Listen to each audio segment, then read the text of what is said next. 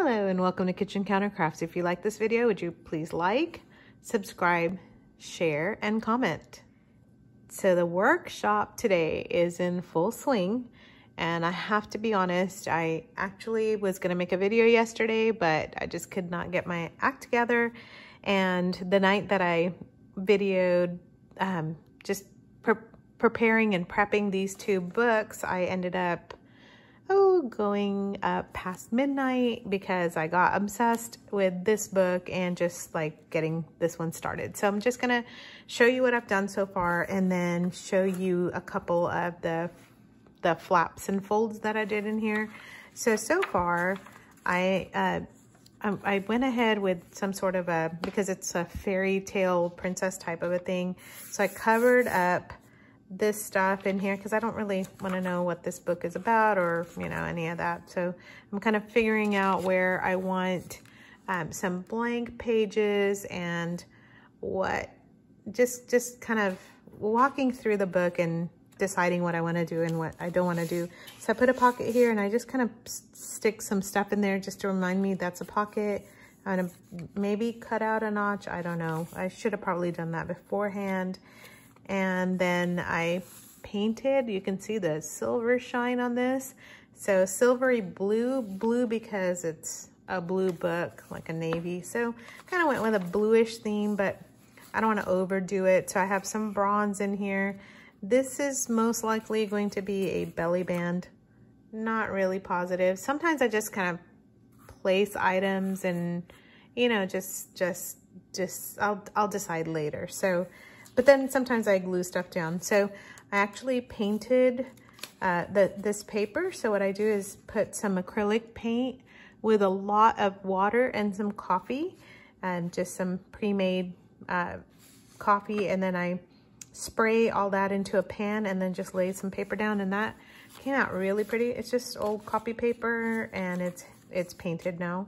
And then I painted these two because there's text block here and text block there, and I didn't want those, but I still want some journaling spaces. Not sure what I'm gonna do with these two, but I kind of like the symmetry of that. So just graph paper in this. And then I made a few fold outs, which I think are kind of cool. They're almost like document folios within this book. Just put some regular binder paper here. You can see the text through it. I kind of like that. So I'm just gonna leave it that way. And just put in a fold down here.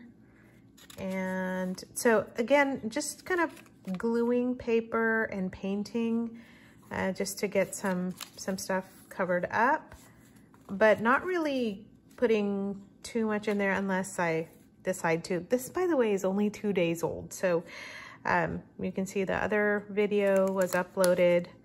This one was a cool one because it was talking about the world. So I saw that and I kind of put this here, and then I wrapped that map around, and then it opens up to a picture of the world.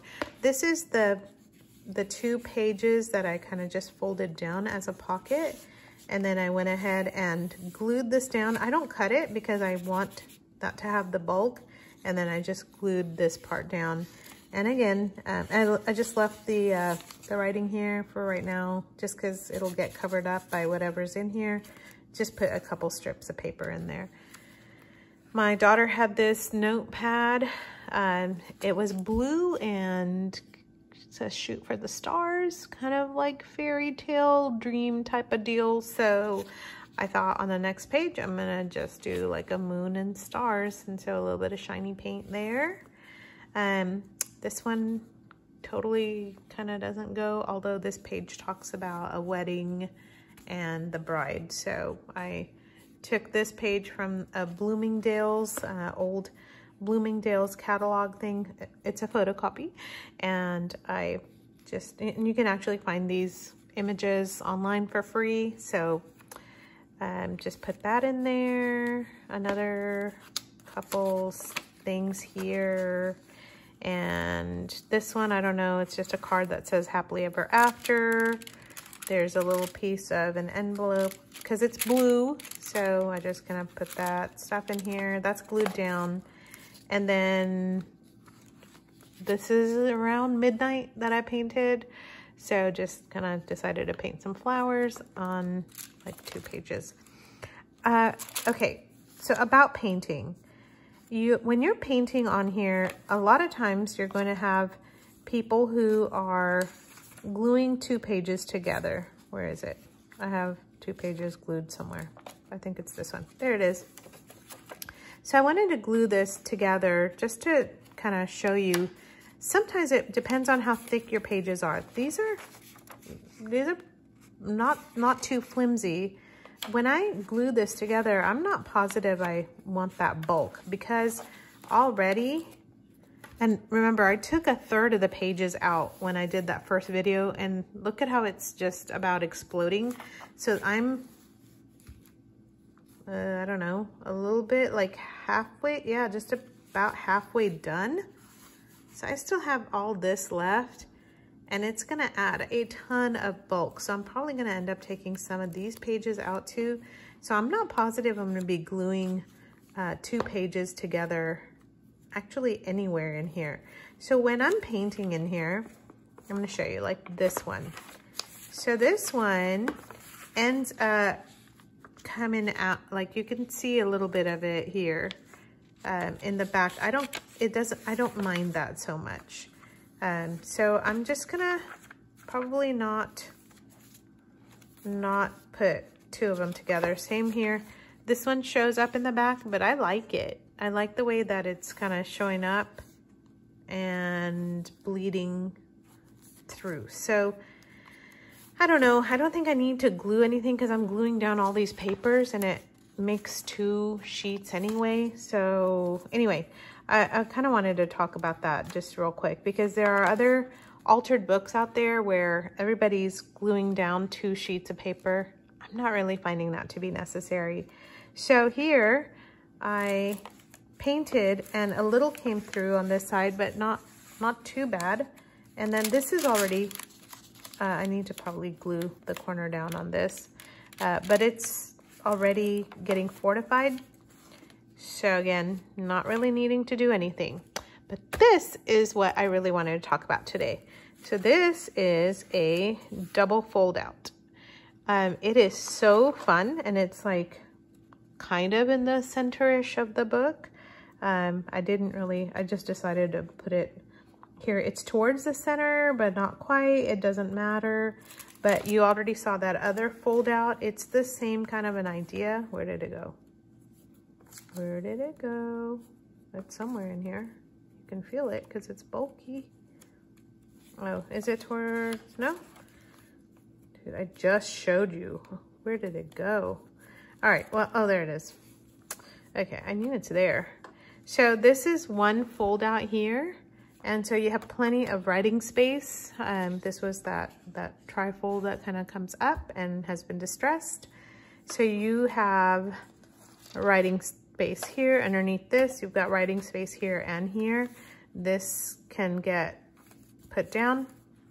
But then this one has the double, which is super cool, and a ton of journaling and writing space. So I wanted to show you how to do that. Now for this, I actually wanted this to have a little bit of bulk, so I glued these 2 together, 2 pages, 2 pages. So this is why this is adding quite a bit of bulk back into the book. So anyway, that's kind of where I'm at right now. At this rate, I'll probably have it done in like the next couple days, but it's just been fun to just proceed and go through some of this. So I wanted to put a double fold out somewhere in here. The only thing I've done in here, excuse me, just a little bit of paint. I don't know why. It's some paint there, some in here, a little bit of bronze, some in here, and excuse me, just a little bit here and there. So I really tried not to touch this too much. We still have that fold. Oh, okay, I painted this too. So this is that fold down. I may decoupage it a little bit with paper, but let me show you what I did in case you missed the other video. I just took 2 pages and decided that this was going to be a fold down page. And I will glue that part down. Let me just show you what it looks like in here. It was the same thing here. Wherever did it go? You know, if I thought about this earlier, I would have just put a tab or a paper clip. I don't know. Maybe plan for this ahead of time, Mona. Oh, there it is. Okay. So that's the same exact idea. You just glue here, glue there, and I actually glued this together and put it down. So glue these two pages together. Here's how you do it. Glue these two together, then glue this one down, and then you're gonna put some glue here and here, make that into a pocket. And if you wanna put something here or not, that's entirely up to you. And that's just how simple that was. And instead of painting, I decoupaged a napkin onto that. So there's that. All right, so double fold out. Where should I put you? I think I want that somewhere in the middle. So since I have my fold down pocket here, I'm gonna pick kind of middle-ish. Oh, there's my Dutch door. Don't wanna do that. Okay, so where do I put the double fold out, huh? Well, I think this is the only blank that I have, so that's where it's gonna go, unless I have it after that. Yeah, I can put it right after too. You know, I'm trying not to use all these cool pictures. So there's one picture here and nothing here. I'm gonna use this page. Anything else going on? Yeah, just, oh, that's not even a page. Haha. Okay, just kidding. So that's where it's gonna be. No magic there on how I'm picking that. As you saw, it was very random and arbitrary. So some of the pages that I had ripped out before, I just kind of cut them.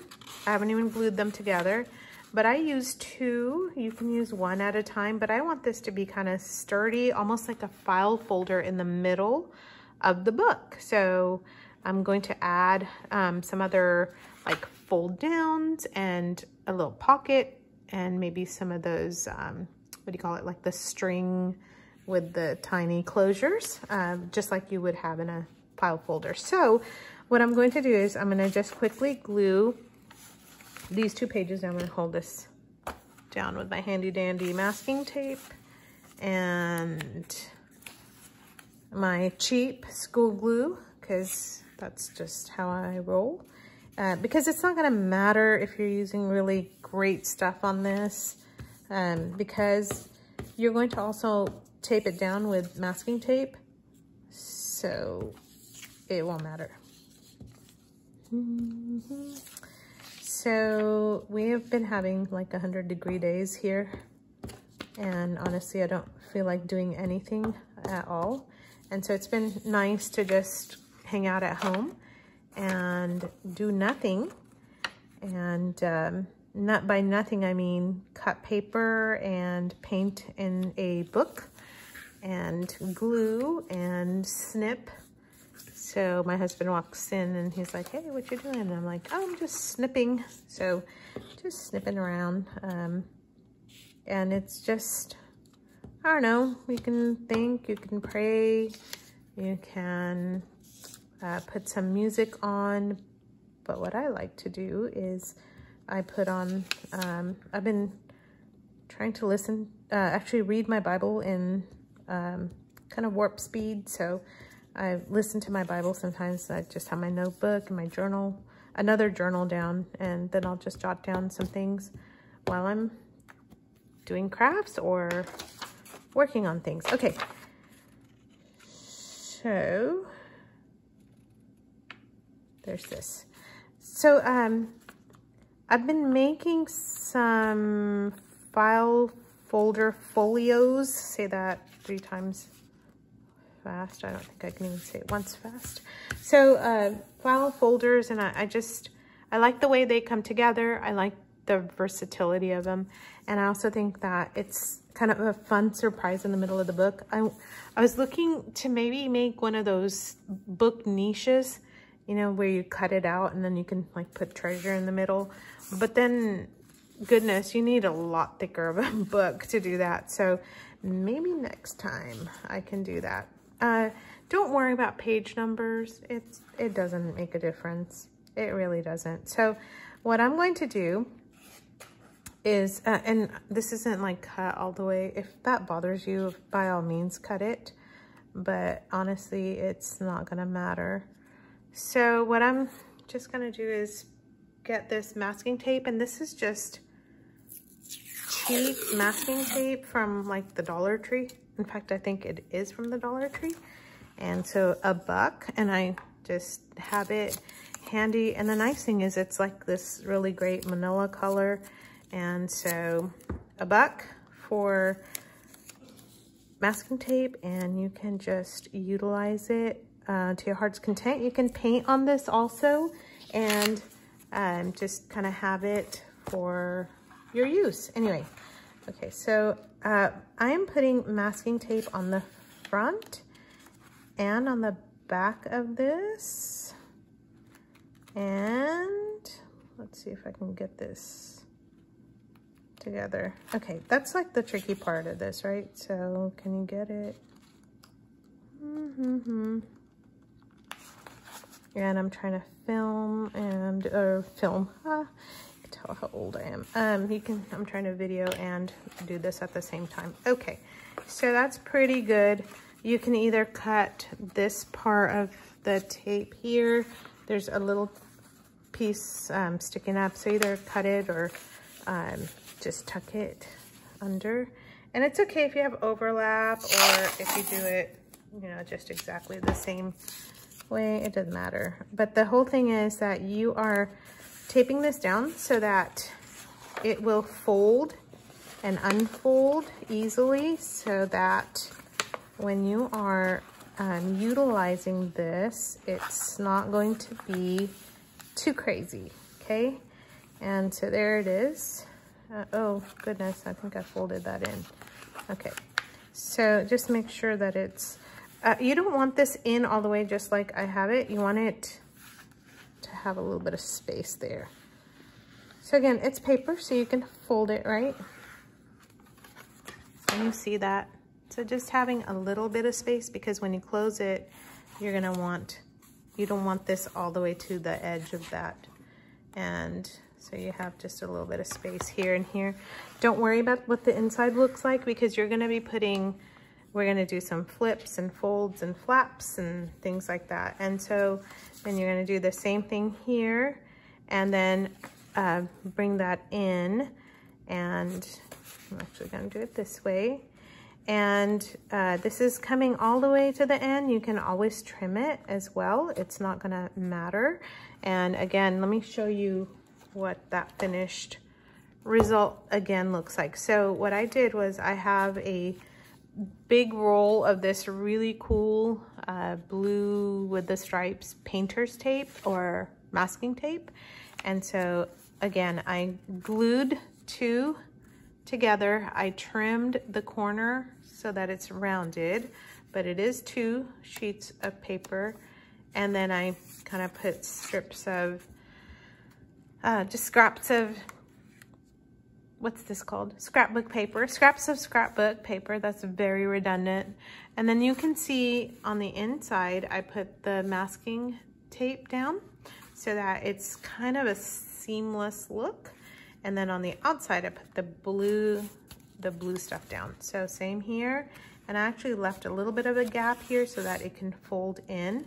But if you look on the inside, I have a pretty big gap here. So I may redo that one just because it's harder to do it on camera. But that's the gist of it.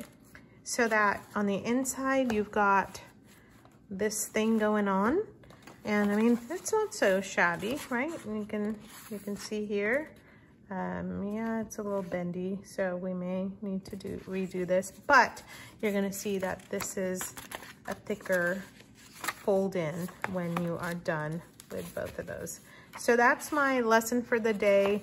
Not only just this pocket here, but also the fold in flap. And tune in next time when I do this Dutch door steel. Oh yeah, I have that one too. It's all kind of messy right now, but you know, it comes together in a beautiful work of art by the time you're done with it. So enjoy it, have fun with it. They're just books that were meant to be thrown away anyway, and you are instead turning around and drawing and painting and making it look quite lovely. And if you enjoy it, make one for a friend, but it is definitely a labor of love, and it's just so fun to do because it allows you to just open up and have a great time with it. So I hope you enjoyed this video, and if you have any suggestions on what to do, why don't you leave me a comment and tell me what you're working on, or if you have questions, I can tackle it in another video. Until next time, bye.